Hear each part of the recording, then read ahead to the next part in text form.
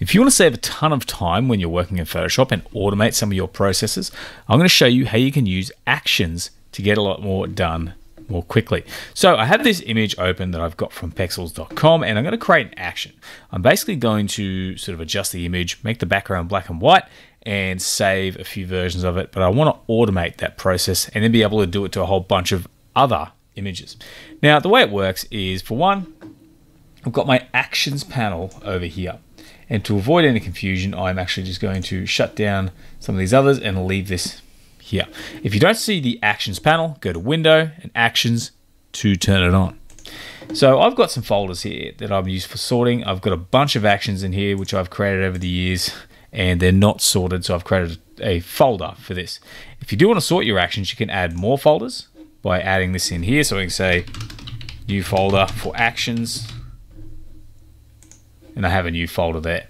So the way it works is, if I have an action I'm going to use, or I want to record my action first, all I need to do is come down here and click plus for a new action. And I can call this one grayscale background and save. I want to save it under tutorial, or I can save it to my new folder I created, but for now we'll stick with tutorial. And I can add a function key. So this is something that you could look into if you're doing a lot of things over and over again. You can say F8 or Shift F8 or Shift Control F8 to actually activate that function. I'm going to leave this off, but I just want to show you that that is possible, and you can designate a color to it. So let's just put gray on there since we're actually doing a gray background. Now I can hit record. And now essentially I can just start going through my process. I want to make sure I know the process before I start, so it's clean and there's going to be less errors when activating that action. So think about what you actually have and what you're going to do and how it will impact other images if you were to open them and do the process identically.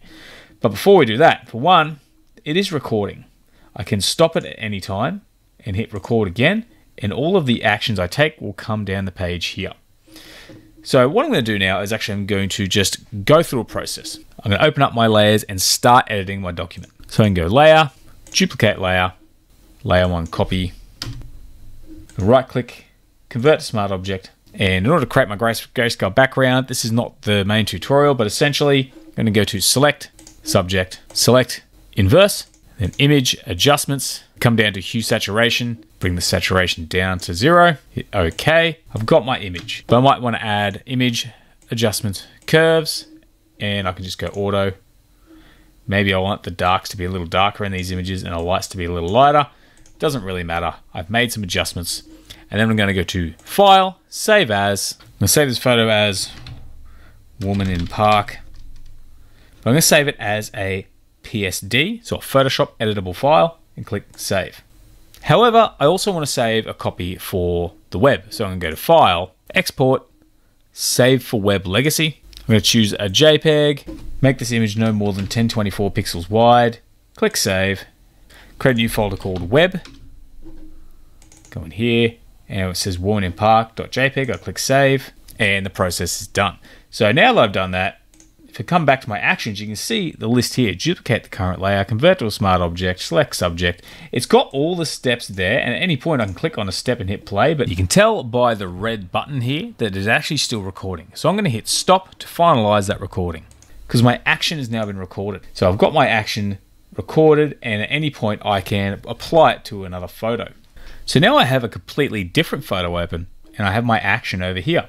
Like I said, I can click on any level of this and hit play, but I want the entire action to run. So I click on grayscale background and save, and I'm going to hit this little play button here. It will think about the process and perform it, and you can see background's black and white, and here has been, so that the image has been adjusted a little bit. But if I switch to the folder I saved in before, and there you can see it's also saved the JPEG here. So I've been able to export that JPEG as well. But there is one issue. It has saved over the Woman in Park PSD file. Because of the nature of the process, I actually saved this, and it has recorded the name of the file it wants me to save it as, which is not necessarily what I want. So if I come to my actions here, I can click on where it says save, where it has me saving that PSD file, and I can bin that command and remove it if I don't need it. But what I can do is now add to that. If I click on curves here, hit record, I can now click File, Save a Copy, leave the name as it is, hit Save, and OK. And you can see it's been added under curves. So I can stop and add steps in between or at the end of a process. I'm going to stop that again, and that shows you how you can create an action and edit it. But you can also now do batch processing as well in order to do a handful or a bunch of images all at once. This could be anywhere from 10, 100, whatever images you have there. So the way that works, so in order to batch process this action onto a series of images, I've got a folder open here. Now I've only got 5 images. We can do a lot more, but 5 I think is enough to demonstrate just how easy this is. So I come up here to File, Automate, and Batch. And from there, under Actions, I can choose which folder. So if I go to my default actions, I've got all these, but we've just created that tutorial folder. So we've got grayscale, background, save is the action I want to use. And then I choose the folder I want to work with. So I have this all folder here that I showed you before with the 5 images in it. I click on that, I come down, and I hit select folder. So I have my action and my folder. Now what I can do is override a few commands. I can use all the subfolders within that folder. I've got some options here, but the destination, I can actually change that to a folder. Click choose. Maybe I create a new folder here, all exports or something like that.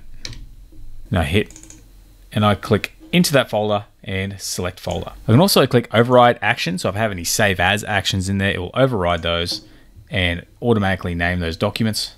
I click OK, and it's going to batch process these images. Now these are the original images that I put into the batch. And over here is the exported folder. If I resize this a little bit, you can see that we've got the 2 images we did originally and all of these images with the same effect added. And these are all JPEGs. They've all been resized in a similar fashion to what we did originally. I come up, all exports, we have all of the PSD files here, so we can open them up and save them and make edits to that file. So if I open this one up here, we have the full image there at full resolution, so we can do further edits. Now I thought about this afterwards, but I wanted to add it in. You can also export your actions. If I click on this action here, one thing you will notice is that I can't actually save it. I need to click on the action set itself, so the folder, click on these bars here, come down to save actions. And I can save these actions in a folder. And then in the same fashion, you can load actions by uploading those there. So you can actually send actions that you use to another computer or maybe even to a friend. Now, saving can be a bit rough if people's file structures aren't the same, so there are some limitations to that as well, but still pretty handy to know that you can actually export and import actions. So that is an awesome time saver and a great little hack for Photoshop users, and I highly recommend if you don't understand how to use actions, have a play with it. There is a little bit of a learning curve. You will have to figure out some of the steps you do may not work out if they require you to click around and be a little bit more manual. So it's great for processing things that require very easy commands from, say, the menu or duplicating layers, that kind of thing. If you're having to use a paintbrush or actually paint on, it's not quite as successful with those. But overall, have a play and see what you think, and I highly recommend incorporating that into your Photoshop workflow. Alright guys, thanks for watching the video. If you liked it, please consider giving it a like. Otherwise, I hope to see you again soon. Have a great day. Thanks for watching the video.